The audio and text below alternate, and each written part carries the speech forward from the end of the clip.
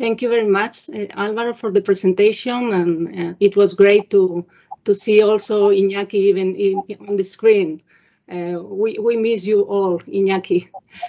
Good afternoon, everyone, and congrats, Alvaro, of course, for coordinating the project, and all my colleagues from Valencia for helping us in the organization of this interesting event.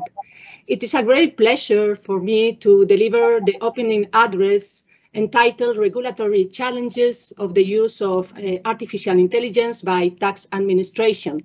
In my presentation, I would like to highlight several issues around three questions. First of all, how to regulate the good use of artificial intelligence by tax administration. Secondly, how to create confidence to promote tax compliance.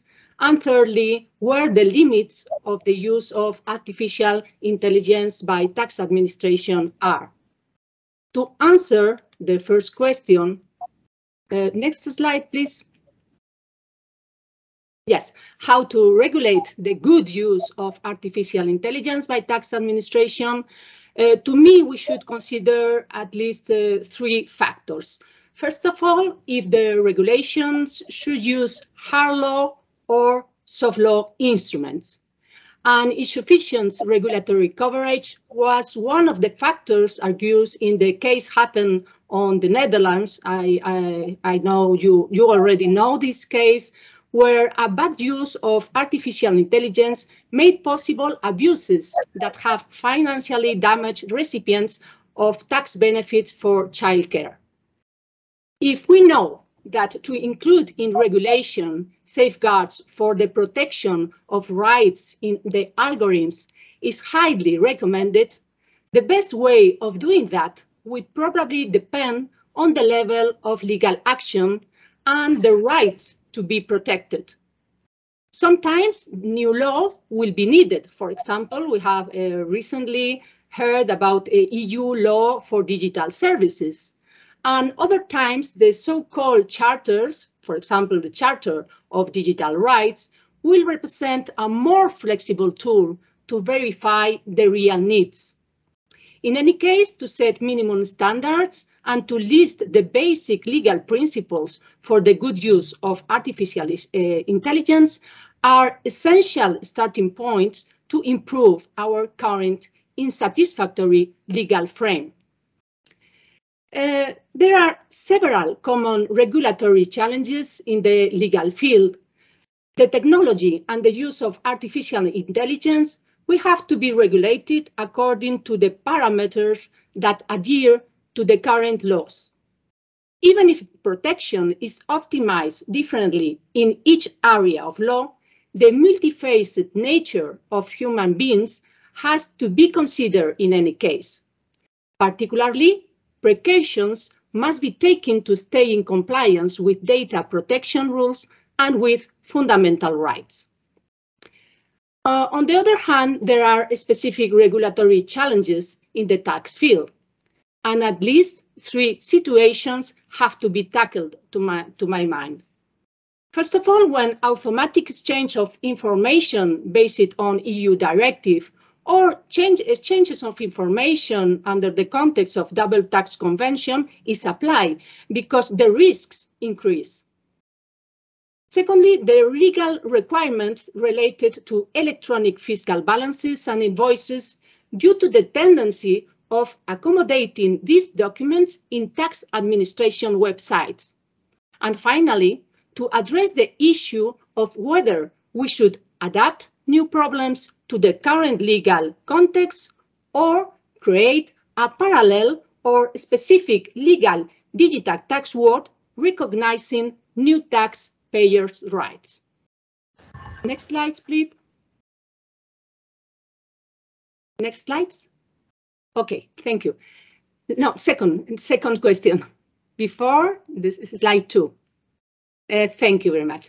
Sometimes the principle of efficiency is used to justify a more use of artificial intelligence, but without sufficient protection of the right of respect for privacy and personal data, taxpayers are unlikely to be willing to provide data.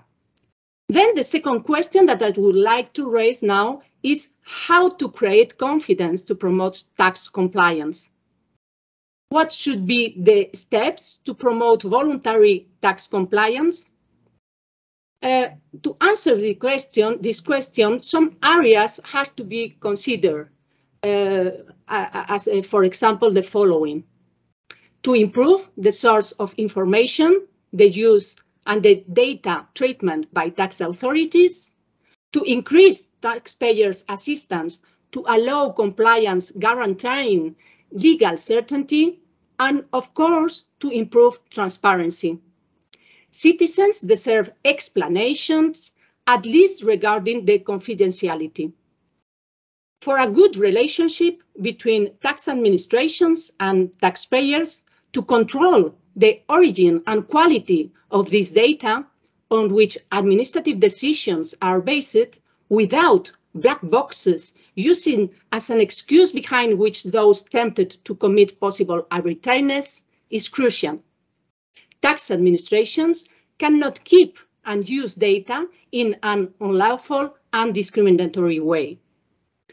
To develop and reinforce new ways of cooperation with taxpayers and to assess the possibility to use certificates are other issues to be explored.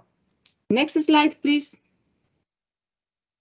Third question is where the limits are. The implementation of appropriate limits is also a complex regulatory challenge. In this area, attention should be paid at least to two factors. First, the importance of having a good balance between fighting tax fraud and guaranteeing taxpayers' rights.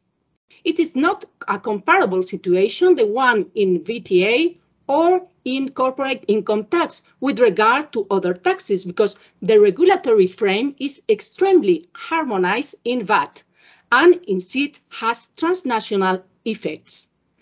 Limits should be specified not only in tax regulation, but also in the application of the law.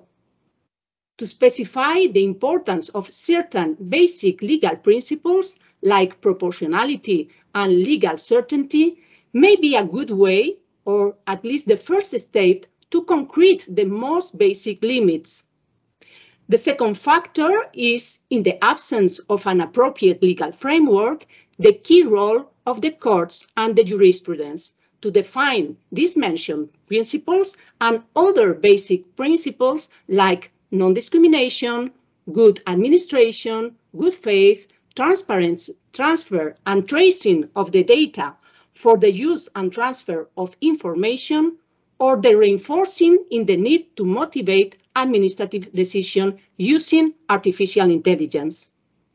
Moreover, verification of the use of data and determining what are the institutions that are currently monitoring the tax automatization process in every country are other issues to consider for improving the current pattern. As Professor Grau reminds us in a very recent article published in the Northwestern Journal of Technology and Intellectual Property, artificial intelligence cannot solve the problem of tax non-compliance to compensate the limitations of the law and the application of the law. To me, as academics, we should be able to provide elements to better define where the basis and the roots are to build a new model of the tax relationship, considering different scales of taxpayers, the size of the taxpayers, and the real gaps in the use of data for international cooperation.